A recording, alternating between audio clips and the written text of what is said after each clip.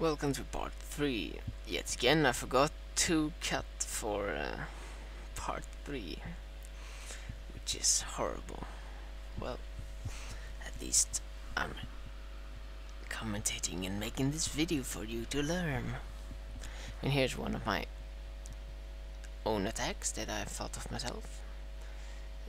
Very micro hostile or demanding. I simply move 2 or 3 guys up very fast in order to take the point as fast and safe as possible.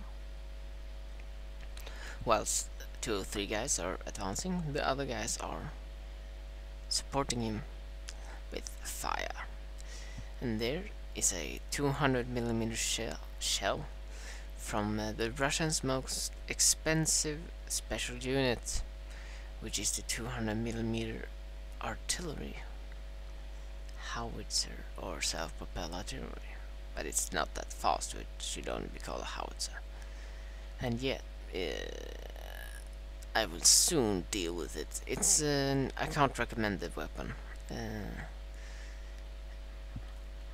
I could take it out with my SFH-18 if I wanted to, since this map is such a small map. I can literally fire across the entire map if I wanted to, if I just moved up my artillery piece, which I can. And this is what you should not do. Don't group up infantry like that. One grenade, one shell or anything, one broken tree kills them all, and they're all gonna die. And yeah. Here I'm trying to collapse this building using an AT grenade. If you want to collapse a building, just shoot at the or toss nades and shells at the roof. It will work for some reason. And yeah, the angle was too great or something, so I couldn't do it. And yeah, here I'm buying some pencil rangers to push up some more, since I recognize that we have some advantages in infantry, for instance. And if I do that, I will probably kill it. And there's that 200mm thingy, which I got pawned doing.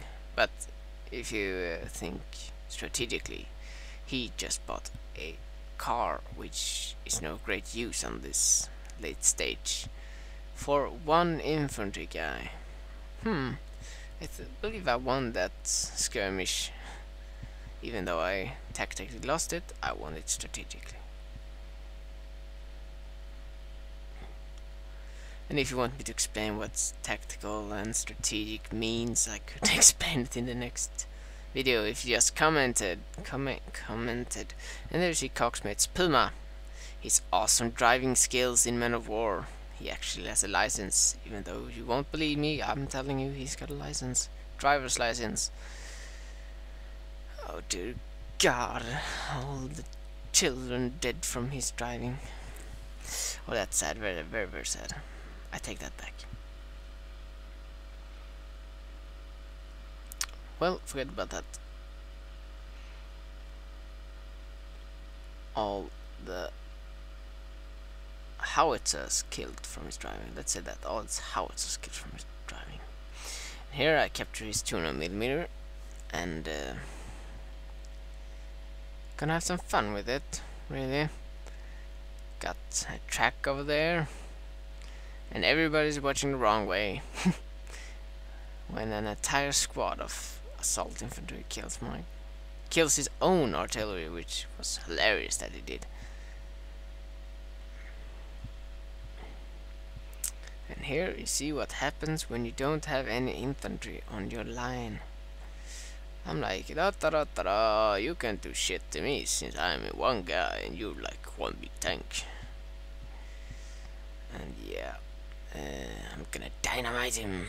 Dynamite, die. Stop. Yeah. Kaboom. That's my own kamikaze attack. If you want to know how I do that, I simply direct control and chuck the dynamite in order to explode it in about a meter up in the air. Better effect on target. And now I'm well, we're winning. We got 93 points. I'm just gonna type something to my friends.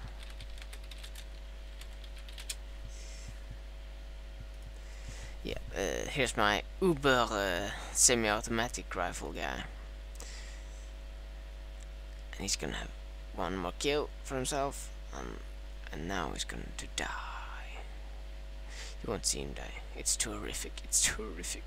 But you got fireworks. Fireworks. Well, the game is about to end. We got 97 points, and I'm still trying to kill that sniper. And that is not a great matchup. The verbal win is an awful tank. Don't buy it. Well, good game to our opponents. Good game to our allies. Please comment if you like it. Comment on things I should change. Thanks for watching, most of all.